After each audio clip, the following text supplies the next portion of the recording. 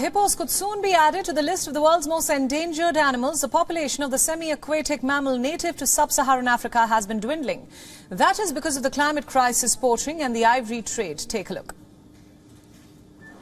Hippos face threats from habitat loss and temperature variations brought on by climate change. They are usually found in lakes and rivers across sub-Saharan Africa. Climate change is reducing their access to fresh water and destroying their habitat. They are also illegally traded for ivory found in their teeth and other animal parts. In sub-Saharan Africa, the ivory trade has decimated hippo populations, with numbers estimated to be as low as 115,000. That is 20% fewer than they were in the year 1990. 10 West African nations are now pushing for hippos to be included in the agenda for the upcoming cities in Panama. The Cities COP conference in Panama in November. This is the United Nations Convention on International Trade in Endangered Species of Animals and Plants. Currently, hippos are legally traded for commercial purposes and hunting trophies under cities.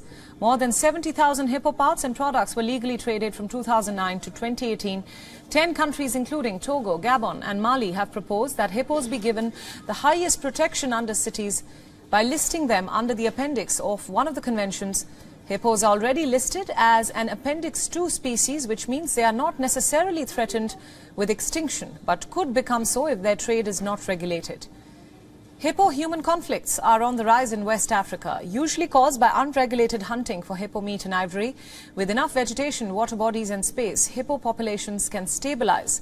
If cities' proposals is successful, it would not only mean a total international ban on the trade in hippo body parts and ivory, but there will also be a dedicated international effort to rebuild the hippo population.